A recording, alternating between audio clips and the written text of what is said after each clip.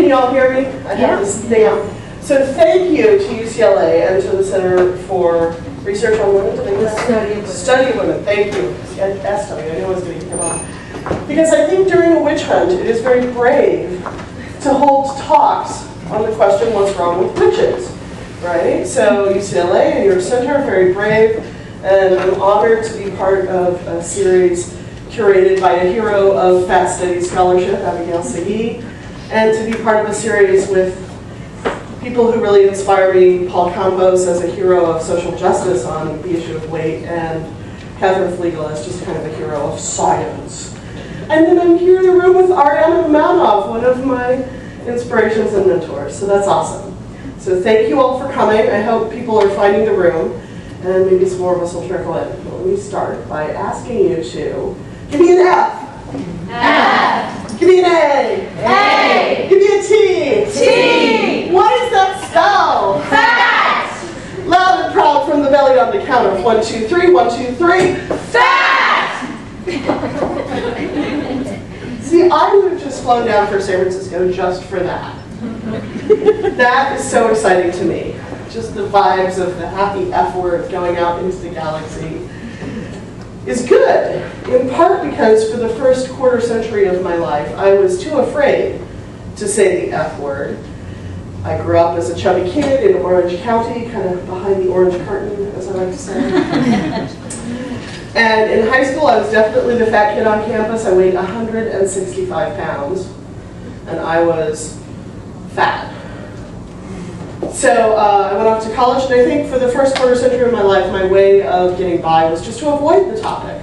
Avoid the F word, avoid the topic, and that worked pretty well until I was living in San Francisco and working as a freelance journalist.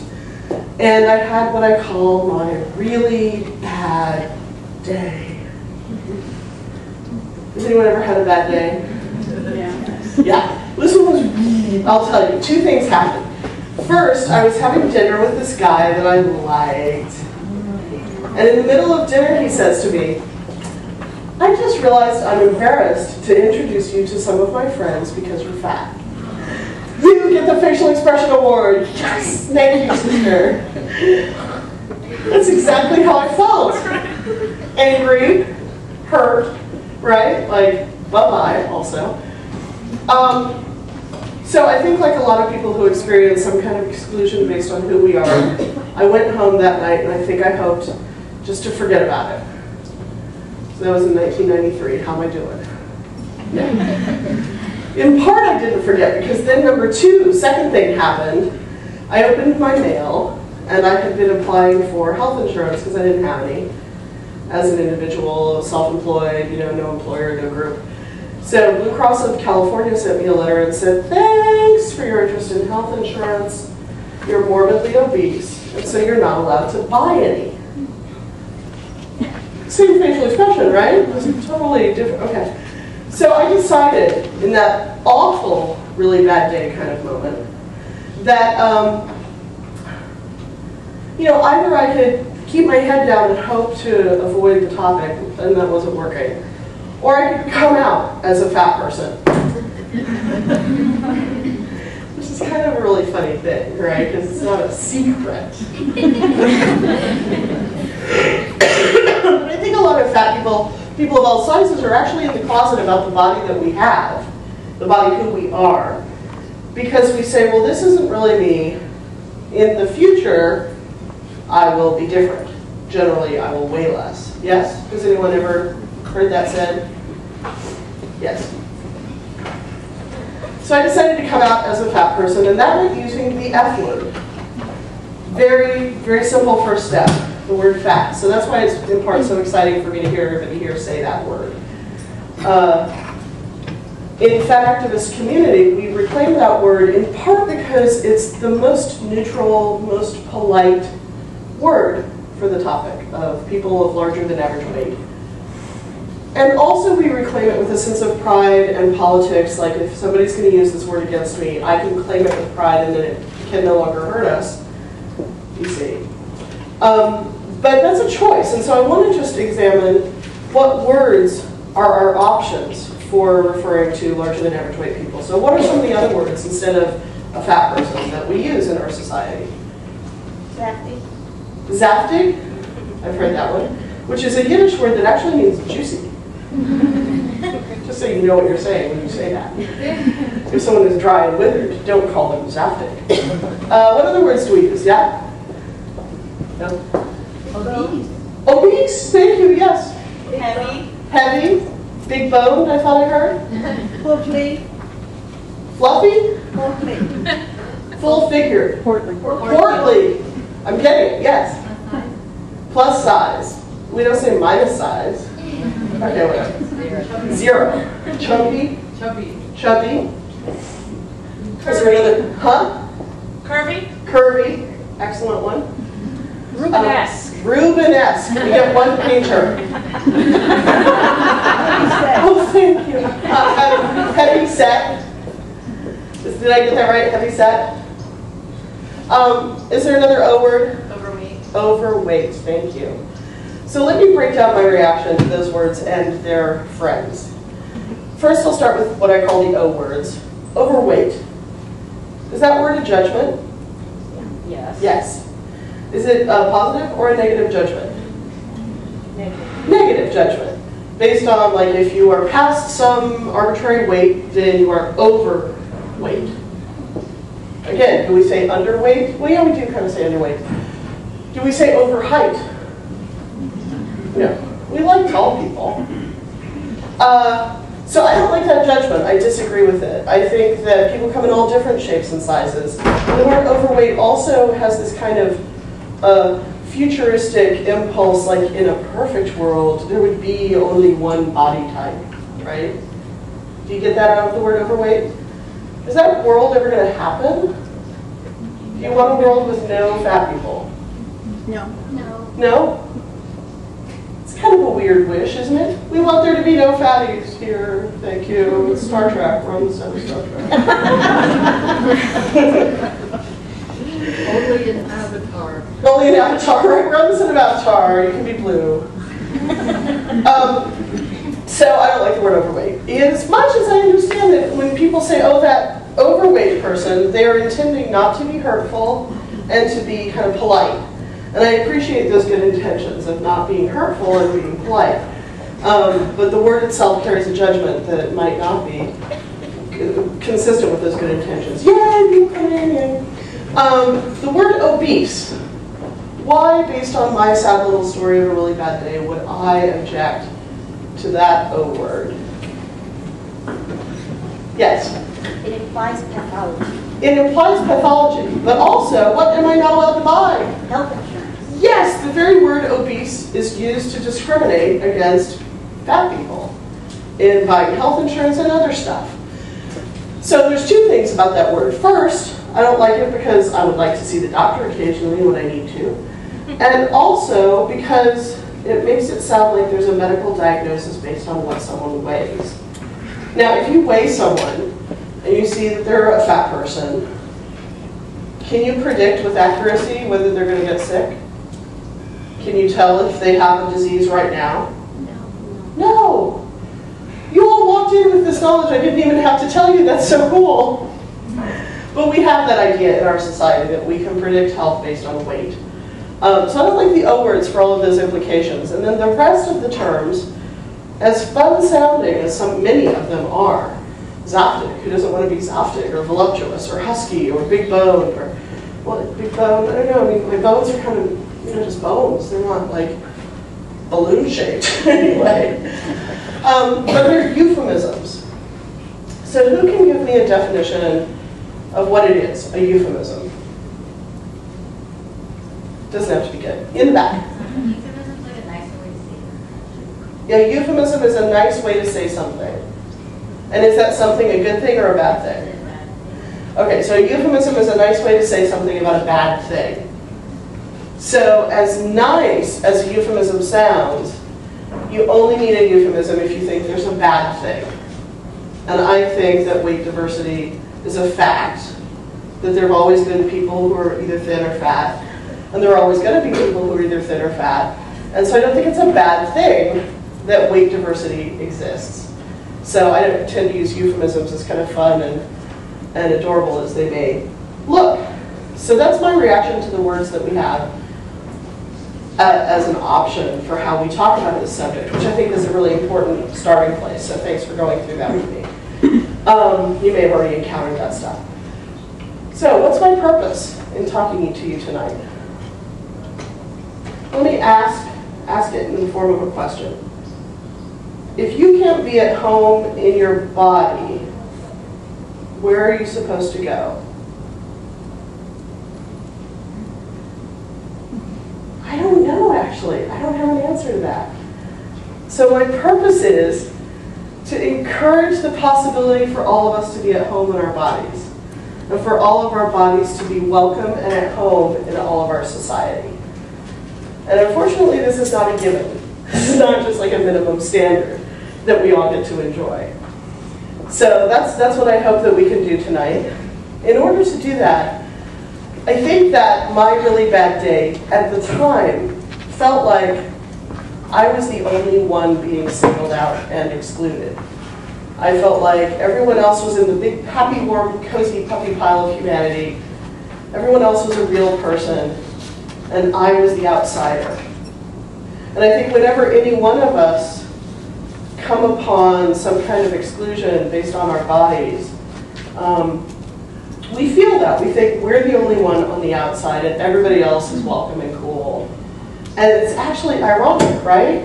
That we're all having this moment of isolation from humanity. So if we're all having it, we can all kind of be in solidarity around that rather than feeling isolated. But in order to change that experience from this kind of momentary assault that you might or might not occasionally encounter to a kind of a consciousness of an ongoing system or an ongoing phenomenon in our reality, I want us to draw like the big picture so that we can see all of it rather than just the one or two interactions or moments or things that we've had or friends have had or family has had. So I want us to do what I call speed anthropology. I should run too. Speed anthropology. Is anyone an anthropology student or anthropologist in the room? We've got one. Excellent. You will make sure that no anthropologists are harmed during this process. Thank you. So what I suggest we do, always pony when possible. What I suggest we do, that was my New Year's resolution one year. Whenever possible, pony. We're going to be anthropologists looking at modern American society. Who's been exposed to modern American society? Excellent, you're ready. And in modern American society, I want us to find the artifacts that are words or concepts that attach to the words fat and thin. So now I'm specifically not asking for synonyms. I'm asking for kind of other ideas and concepts and thoughts and whatevers that you might have found in modern American society to attach to fat and thin. And we'll do that for a few minutes and see what we come up with. So, 2 reassurances. First, if as an anthropologist looking for these verbal artifacts, you come across one that's particularly icky, and you hesitate to say it because it is icky, if you say an icky one, I will do a happy dance. Also, if you come up with one that I have not yet heard in 15 or 16 years of doing speed anthropology exercises with people, I will do a fabulous happy dance for you. So, with those reassurances, let's do some speed anthropology. Lazy, energetic. Lazy and energetic. So I'm thinking maybe lazy goes on the fatty side. Excellent. And we get energetic over here? Yeah. Have people come across those artifacts? You concur. Back in the back. Ugly and beautiful. Ugly and beautiful. Ugly. Beautiful. And over here? Unhealthy and healthy. Isn't it interesting they come in pairs?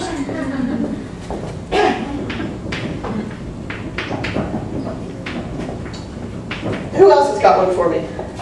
Out of control, in control. Okay, so here we've got control. In control. And here we have out of control. Clearly my handwriting out of control. What else? Normal, abnormal. Normal and abnormal. Normal. Normal. Normal? Is that what you did? Yes. Okay. Excellent. Yes? Fat, funny. Funny. I love it. Or does it start with a J? Another word for that? Jolly.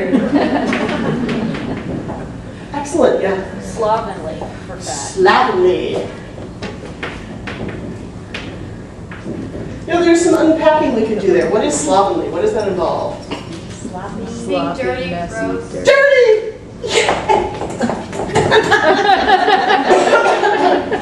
Dirty and gross. Oh my gosh, it's so hard to get people to say dirty. Frumpy and neat. Frumpy and Neat. neat.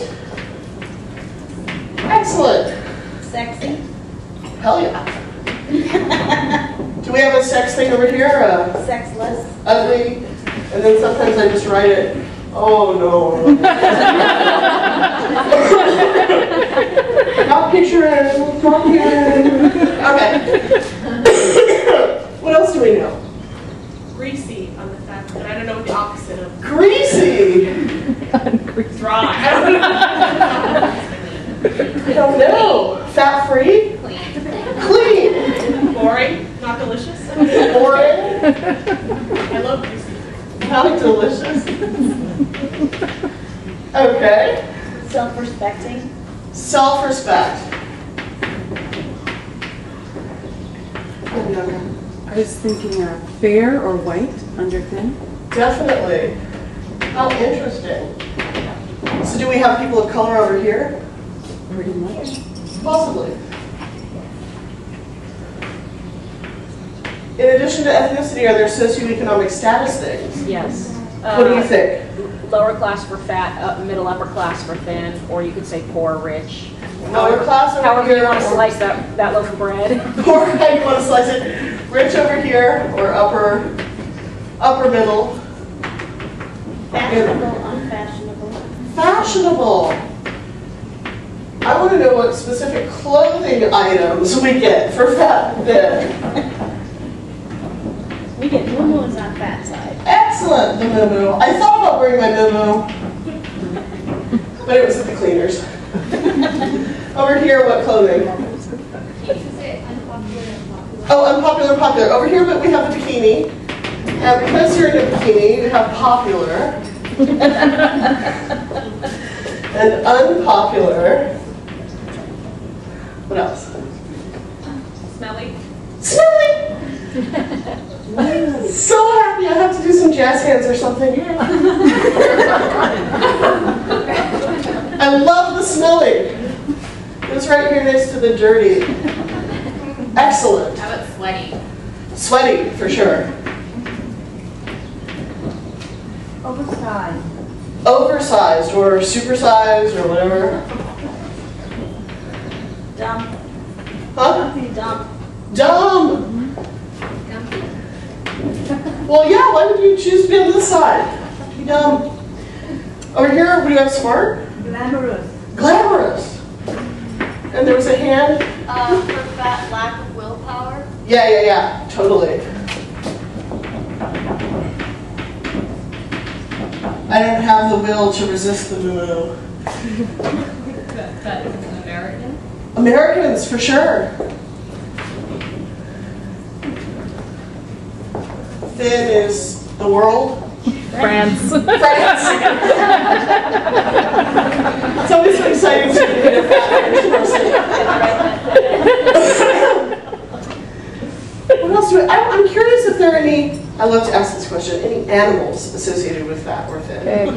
Pig. Pigs. Whales. Pig, whale, Cow. Hippo. cow, hippo, and elephant. You have very quickly Pig. identified your husband. The animal who is your husband. You have identified the 5 official fat animals: cow, whale, hippo, pig, elephant. Someone recently on Wikipedia changed my name to Marilyn Wann. I was so excited because I've been looking for kind of a way, a word to signify our solidarity. All of us who resist weight-based judgment And so we are the whale family. And so I invited people on Facebook to say which whale or hippo or cow or pig they are. And you know, someone's like, my name is Leah Manatia. So you can pick one, you know, pick your cetacean or your pachyderm or whatever name you want. Over here, we don't have animals so much. Maybe we do. Gazelle. Gazelle. Giraffe. Fox. Fox. Excellent. Are there object derisive names for thin? Stick. Toothpick. Toothpick. String bean. Excellent. So we know a lot. Anything else that people have thought of while I was listening to someone else? Slow. Slow for fat. Love it. Have we ignored the thin a little bit? Stuff you want to fill in? Yeah. In contrast to the France thing, I've got a German grandmother that says that thin people are untrustworthy.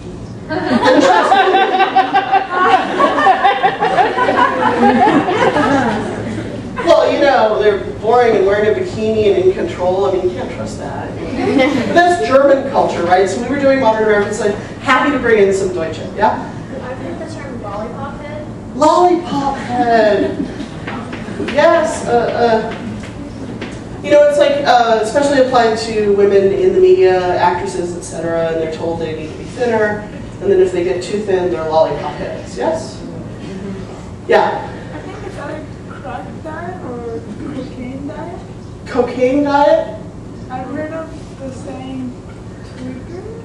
Something that has to do with a drug. It's a drug that makes you thin. Oh, heroin makes you thin. Heroin chic, yeah. Heroin chic.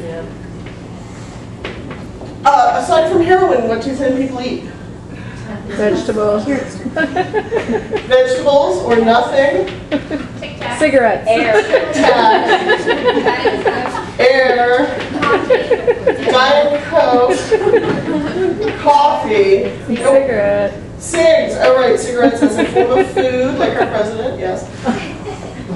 Yeah. All of the diseases like bulimia, anorexia. So, yeah, let's call them Anna and Mia, like they do online when they're so happy about them, yeah. What do fat people eat? Twinkies, burgers. Anything and everything. Twinkies, cheeseburgers, Fast food.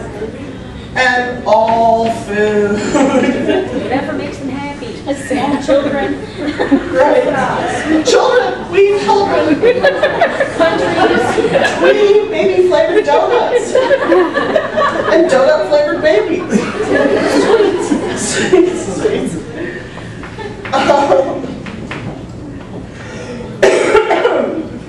Do we have a piece of furniture?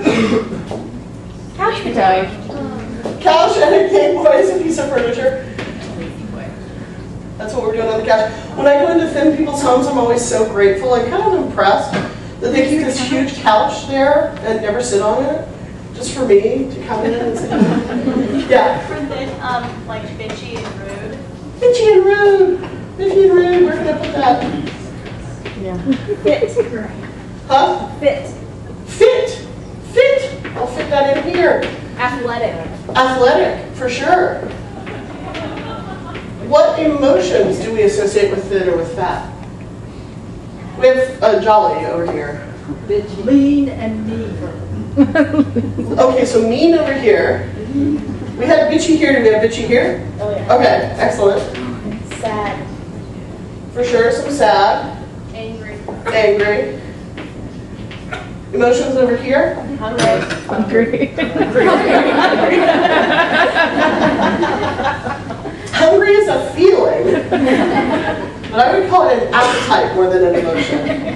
Actually, a colleague of mine, Connie Subcheck, who does the Body Positive, it's an eating disorders prevention program that uses weight civil rights as a basis. She says, when someone says, I feel fat, fat is not actually an emotion. I love that.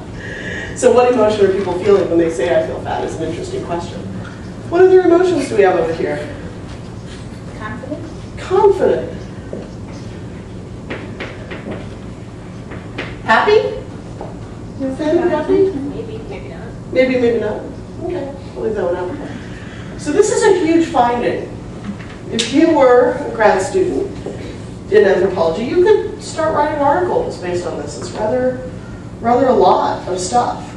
And one thing that I want to report back to you, based on my experience, is that if I'm talking to a group of 8th grade Girl Scouts or Chevron executives, which I've actually done, isn't that wacky? Or people of any kind of English-speaking culture that I've encountered, we all know this.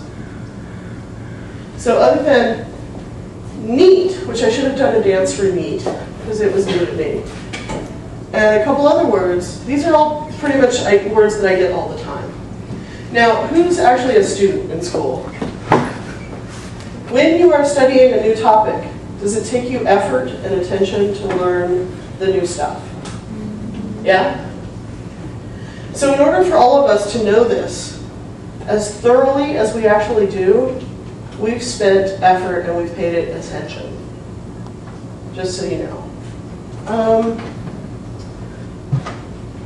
I want to invite you to name this picture we just drew.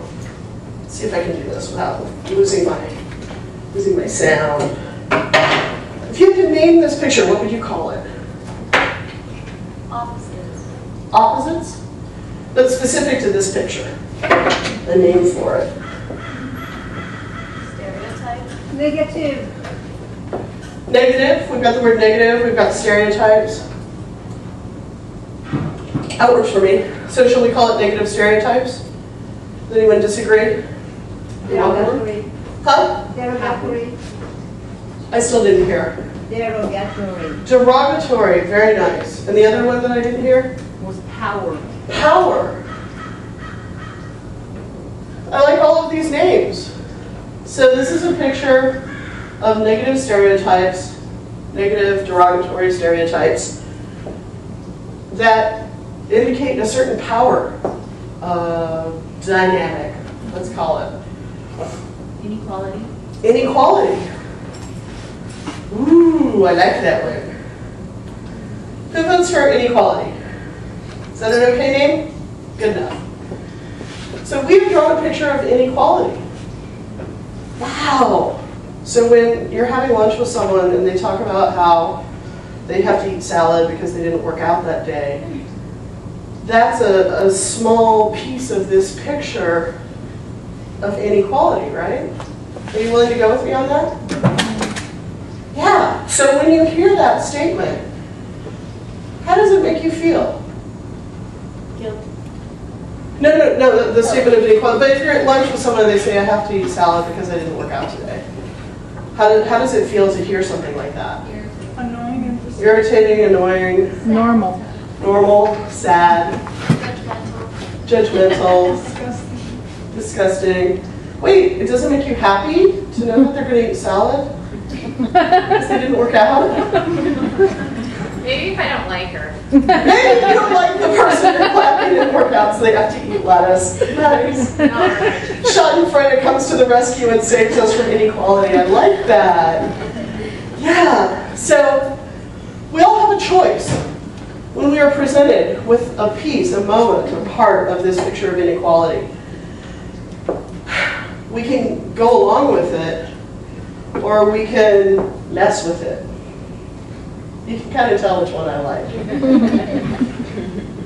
So now, most of the time, when a human being comes up to this line and finds themselves on this side of it, what's the answer that our society tells us is the good solution, the good answer for that person's problem? I should just go. You ready with your camera? This is the hop. 1, 2, 3. Yes. All better, right? It's perfectly fine that we have this picture of inequality because I'm on the good side of the line. Is that really what we think? Yeah. So, does that work? Are all the fatties just jumping over to the thin side of the line and everybody's happy? No? Well, we'll get into why the stupid, smelly, lazy fatties would possibly want to stay on this unpleasant side of this line in a minute. But first I want to ask you this kind of metaphysical question. Who tells you which side of the line you're on in our society? The media tell us. How do they tell us in the media which side, whether you're fat or thin? The images they have on TV, they have like thin women on TV, they don't have a real woman. So they have a lot of thin women on TV and not real women. Although those thin women are real unless they've been airbrushed. So I feel sad for really thin women who go into a clothing store and the women's section is way too big for them, the clothes, and so they have to buy like laces and petites and juniors. Like, what's a grown thin woman supposed to be? Not a woman. Also, as Paul Campos has pointed out, if you think of a kind of bell curve of weight distribution, which is what exists in reality, and if you look at the very unusual percentile on this end, this is the fatter end, right? Let's say you pick a 350-pound woman. That's a very unusual, rare percentile. I don't know exactly what number it is, but it's unusual and rare. And if you went over to the correspondingly rare thin percentile, that would be the body size of the women we see on the TV all the time. So we're seeing a very unusual body over and over and over again, as if that were the middle of the bell curve, which it isn't. And we never, I mean, how often do we see a 350-pound person who's not on a reality TV show that's dedicated to shaming and blaming them? Discovery Channel. Discovery Channel. I'm scared of what they might be showing fat people doing on the Discovery Channel. I want to see. Is it good or bad? Bad. It's about like how the hospitals are having to get bigger equipment for the bigger people. Right, so they can better cut off our internal organs. Yeah. Nice. Yeah, so the TV is very skewed. So we learn whether we're on the fat or the thin side of the line from television or the media. Who else tells us? Health industry. The health industry and the fashion industry. Entire industries tell us whether we're fat or thin. So the health industry, how do they tell you whether you're fat or thin in healthcare? They have a chart. They have a chart, as if it were true, as if it were fact. It's color-coded. It's color-coded. You're red, if you're bad, you're red. Yeah. I call BMI blatantly meaningless information. Just so you know what it really stands for.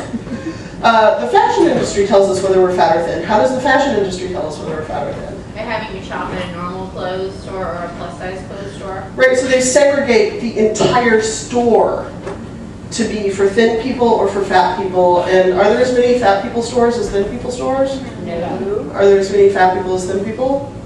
Yes. In fact, we kind of outnumber the thin people. The average American woman wears like a size 14, and that's where the sizes stop in women's clothing. And for men, it's kind of equally crazy making, right? And so this is not about maximizing profit. It's about using scarcity to sell. And in fact, the scarcity is, what's the good size to be in women's size clothing now? Zero. To be nothing? How is this possible? There would be like no fabric there. You would just walk around naked, apple size. No fabric, not even a thread. I don't understand it. Who else tells us whether we're fat or thin? Family. Yeah. Your family tell you. I call this the pre-painting. Those people out there are going to be mean to you in the world, so I'll be mean to you first. To prepare you.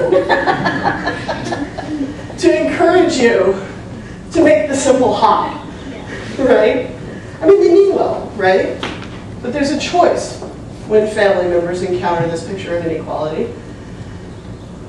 They can go along with it, or they can fight it. so that you know, if you send your child to school and the child is teased for being a fat child, is the answer to put the child on a weight loss diet or to stop the bullying? So a lot of people are telling us whether we're fat or thin, and they all pick a different place to draw that line, right? So you might go into different clothing stores and the line might be at a different place, yeah? And if you go to the doctor, the charts might have changed, yeah. And in fact, where do the charts come from? Our government. So not only do entire industries tell us whether we're fat and thin, our government tells us whether we're fat or thin, and then spreads it. So it gets to the point where I saw a billboard for the Cooper Mini, a car, right, automobile, and it just showed the car, and the words next to it on the billboard were simply 100% fat-free. Now, in the last 15 or 20 years, Americans have gained like 8 to 15 pounds on average. Some people have gained a lot of weight. Those are usually people who have lost weight, gained it back, lost weight on a diet, gained it back until they weigh a lot. And then in the middle of the bell curve, there's been kind of a teensy shift from like the middle to here, right? So in the last 15 or 20 years, we've gained like these 8 or 15 pounds on average on our bodies. But our cars have gotten like 800 pounds heavier, each one, right? Interesting, which weight gain we're worried about. So a lot of people are telling us which side of the line we're on, as if it were a fact. The fact keeps getting drawn in a different place. Over time it changes. And there are really high stakes to where this line is, because it really kind of determines whether you get to have a bikini and sex and vegetables, or live in France, or be popular and successful and rich, or whether you're a stupid, smelly, lazy person sitting on a couch in your room feeling sad. Right? And so I would say that this line is kind of drawing a distinction between human beings and second-class citizen, untouchable, subhuman, not quite a human being. So it's high stakes. So I have the urge to erase this line. I think that would be fun. Does anyone want to help me actually erase it? I'll just do it as a catharsis for all of us. Woohoo! Little clapping, little music. Woo, we're done. That was all it took, right? It's not that easy. Because, well, obviously there are a lot of industries and governments invested in that line, keeping it in existence, right? And also, there are some very powerful arguments that our society has developed to justify this line, to make it seem like it's a fact and to make it seem like it's necessary. So unless we can respond to those powerful arguments, the line keeps getting redrawn with the support of those arguments. And here are the 3 really big arguments that I've come across. Let me start over here. The first argument is the argument for weight loss. And that, we mentioned it earlier. The answer to this picture of inequality is simply everyone should lose weight. Yeah? The second argument that justifies the drawing of that line is that we need this line because it's for our own good. It's a health argument. Yeah? How many people have heard Paul Campos or Catherine Flegel in the earlier parts of this series? Awesome. So you've heard people talking about that particular claim.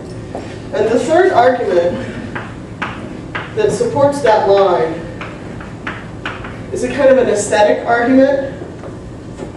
The aesthetic says fat people are just ugly, thin people are just beautiful, that's just the way it is. So I want to offer, briefly, although you could spend hours and years investigating these 3 kind of arguments and debunking them, but I want to offer just some points of skepticism. And you get a little bit of a choice what I offer you. So I can offer data. You guys know what data is, right? Or I could offer logic. Or I could offer your own opinions as a kind of expert witness. As a basis for skepticism about these 3 points. So let's take the first one, weight loss. Which argument would you, which skepticism would you like to hear? Data, logic, or expert witness? Logic? Have you ever heard of the weight loss industry? Yes. When I first started as a fat activist in the mid-90s, the weight loss industry was making, oh, let's write out the number because it's so much fun to write it out.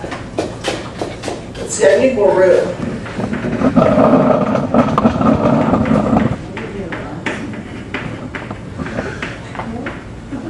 So, how much is that? $30 billion every year they were making. And now, this past year, they made, oh, my arm is so tired. If only I worked out more, I'm sure I'd be able to do this better. How much is that number? $58 billion. Now this seems like data, but what I'm really trying to say is that my logical analysis tells me that the very existence of a weight loss industry proves that their promise is a lie. Right? You see the logic?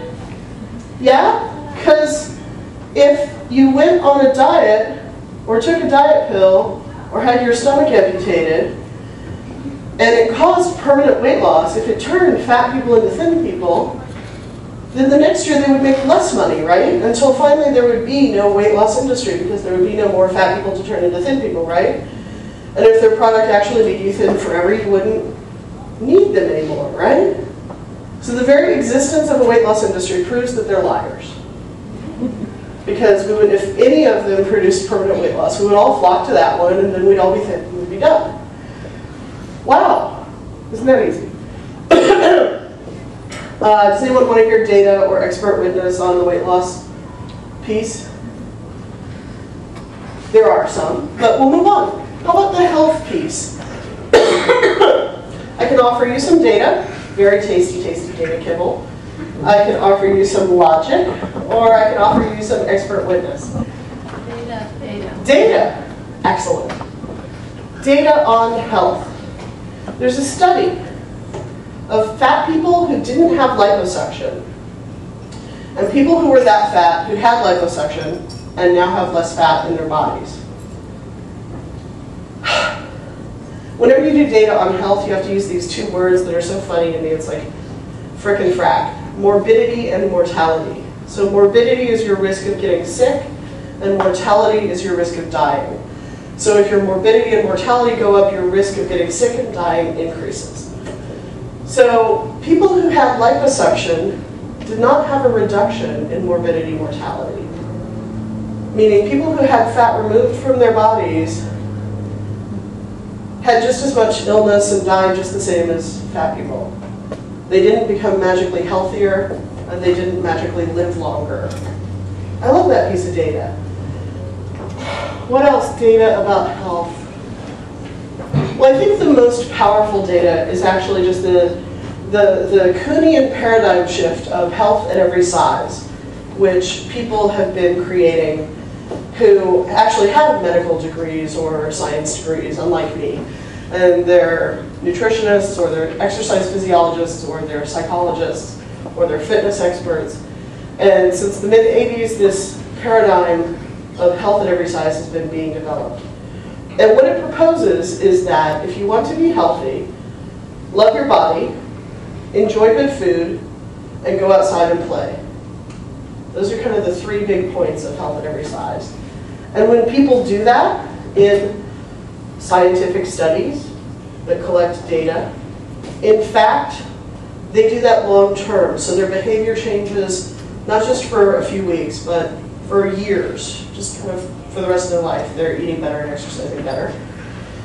And for the rest of their lives, they have metabolic numbers improvements, like blood sugar, cholesterol, and blood pressure. But they don't lose weight. But they're healthier. It's so weird. And the people in a comparison group who were told to lose weight by classic best practices methods, well, 40% of them ran screaming away from the whole thing because it was unpleasant. They didn't actually scream, I don't think. They just didn't come back. And of the people who stayed in a weight loss treatment, they lost some weight, they changed their behaviors, and within a year to 2 years, they all went back to the same behaviors they'd had before, and they all regained whatever weight they had lost.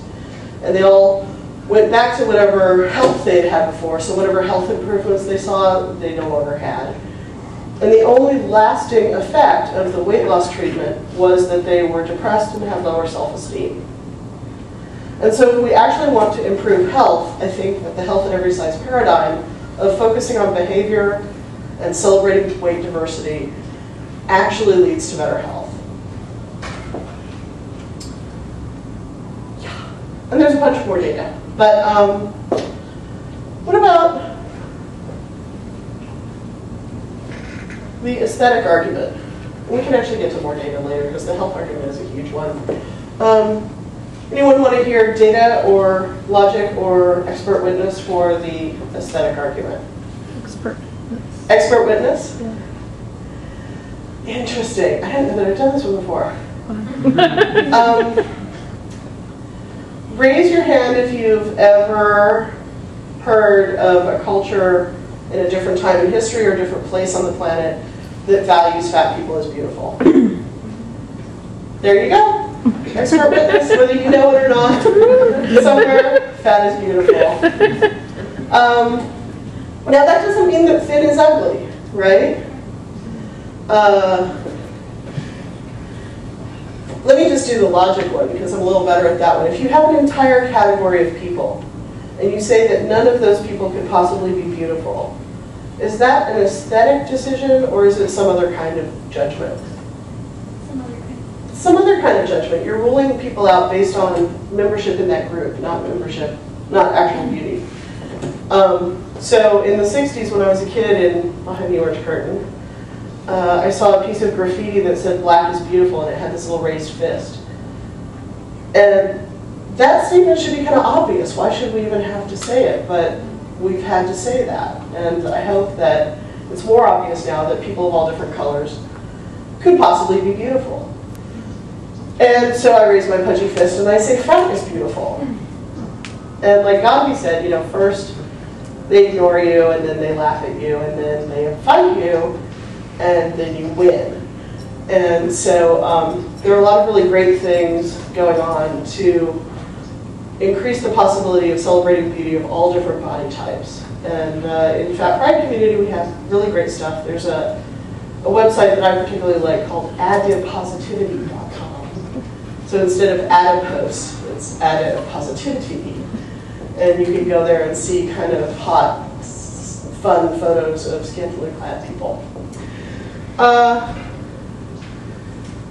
So a little bit of skepticism of all these three arguments helps us question inequality. But then there's the actual process of questioning inequality. So how do you do that? Once you're prepared with kind of arguments and skepticism on these three major points. Well, first I would think that the main thing to do is to notice it when it's happening. So if you encounter some aspect of this picture, notice that you're encountering it and recognize it as part of this big picture of inequality. So people have called that consciousness. Yeah? Just being conscious of a phenomenon as a phenomenon, which I think is actually a really huge first step on the topic of inequality based on weight, right? Because most of the time we don't see it as inequality, right? We see it as normal or even for our own good in terms of the health argument. So noticing it and then saying or doing something to disagree or to mess with it or just to say no. Because I think in the moment we all feel like I often feel like, and I hear from other people that we feel like we have to have something smart to say, or we have to be witty, or we have to be ready, because sometimes these moments happen and we're just going through life and we're not really ready to kind of like be on the defensive, right? And so you don't always shift into that defensive mode real quickly. Or we feel like we have to have data, or logic, or something, or an expert witness. Here, I'll show you Marilyn Wann, she says, right? But you don't have to have any of those things. If you notice inequality, you can simply, whether you stutter or stammer or say it poorly, it doesn't matter, just kind of say no somehow that comes out of your mouth. That's pretty good. But I also really recommend that you find a way to say no that's fun. Because then you totally win. Then you're not only a freedom fighter, but you're sassier than the boring people who believe in inequality, right? So let me just give you one example. Aside from like the whale family story, which I thought was pretty fun. Up in San Francisco, there was a health club, and they put up a billboard that showed a picture of a little space alien. And it's a whole other question. Why is it that the space aliens are always so skinny and bony? I mean, why? Really? Do the fat ones stay home? I don't know. So it had a picture of a space alien, and the billboard for this health club said, when they come, they'll eat the fat ones first. Which is totally funny and totally mean. And is it a part of this picture of inequality? Yeah. Because it's basically saying if you go to the gym, you won't be fat. And in fact, according to the data, God, I love the data, when we compare people who exercise to people who don't exercise, the people who exercise are about 10 pounds less, which is not going to make me eligible for health insurance. But I do exercise, so whatever. Anyway, so when I heard about this billboard, I thought, those meanies, right? First of all, what fat person is going to go and give their money to that health club? But evidently fat people are supposed to do that. When a company makes a fat joke, we're supposed to go give them money and thank them. I don't get that part.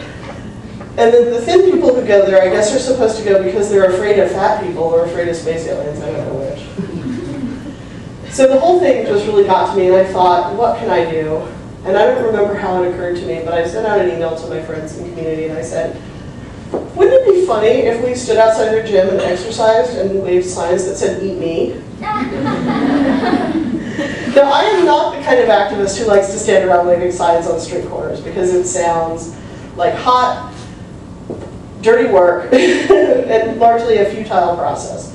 But in this case, it was total fun and not at all futile. We got a lot of media coverage, which would have been great just in itself.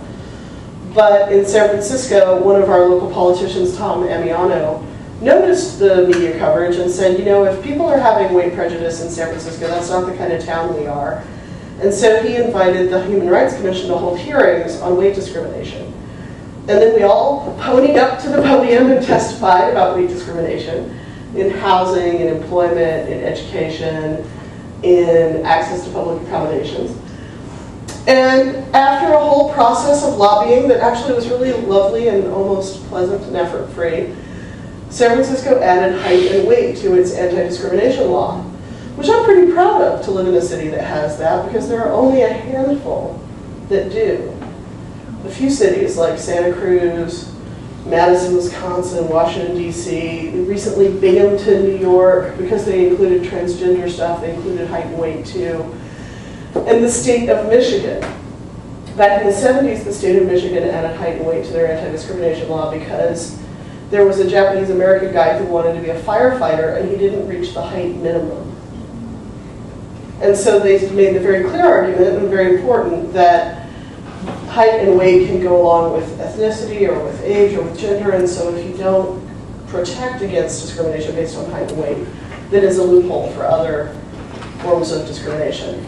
So, but other than those places, if a fat person walks into a job interview, someone can say, you know, we just don't like fat people here, we won't hire you. And they really have no legal basis for talking back. So the point of this whole story is not to say that it's really difficult to get legislation passed, or sometimes it feels like it is. But the point of the story is to say you never actually know what incredible thing might happen if you talk back. So, any questions or comments? Yeah. Is there any data on genetics and being fat or thin, and can't help but being fat or thin because of your DNA or genetics? Excellent question. Is there data on genetics around being fat or thin? Like, can people not help it that they're fat or thin because it's in your DNA? Because we kind of skipped over data in some areas. That's one of the pieces of data I usually mention when I talk about weight loss, when I talk about debunking or being skeptical about weight loss. There's a lot of research that has looked at identical twins. And when you look at identical twins who are raised in different settings compared to ones that are raised together, and adopted families and all this kind of stuff, the estimates are that each person, each one of us, our weight is about 50 to 80% genetic. So at least half, but likely more than half, of what controls what we each weigh is a kind of a genetic inheritance. I happen to look a lot like my beautiful fat mother, who's 86 and who still gardens and is awesome and does the crossword puzzle. So I think that my birthright, my body that I kind of inherited is something I can be proud of, you know? Now certainly how we eat and how we exercise affects it. So do injuries or drugs that we take throughout life or environmental stuff, poisons, toxins, whatever. There's a million things that could affect weight and what each person weighs. But in our society, if we drew a pie chart, and you know, of course I gotta draw a pie chart, I'm a fatty, right? In our society, the pie chart, if you said this is a pie chart of what controls what a person weighs, our society would draw it and say, well, food. Or maybe food and fitness, right? That's the whole pie chart of what controls what we weigh. And in fact, I would have to redraw this and move food over here. The picture is probably more like, you know, that. So here's DNA, then here's food and fitness, right? Now that's not to say that good nutrition and regular exercise don't make you incredibly healthy and make you feel good and worth that for their own sake. Who knows someone who's like on New Year's Eve made a New Year's resolution to lose weight? You've heard of this. In general, are these people going to eat less and exercise more? Yeah? That's their plan? By the next January 1st, are they still eating less and exercising more? They're not? But they said they would? I still pony. By the next summer, are they still eating less and exercising more?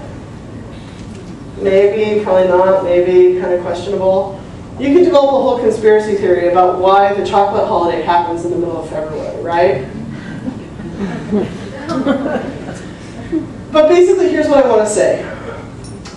You can approach fitness and good nutrition from a punishment principle or from a pleasure principle. So you could say, I'm a fatty and therefore I'm bad, or I might gain weight and therefore I'm bad, so I should exercise and eat my veggies.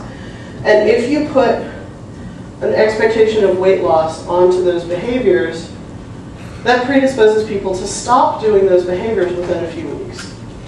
Because what happens? Either you lose weight, in which case you stop the behaviors because they were just punishment for being fat, or you don't lose weight, and so you get disheartened and you stop. Yes, I'm seeing some nodding.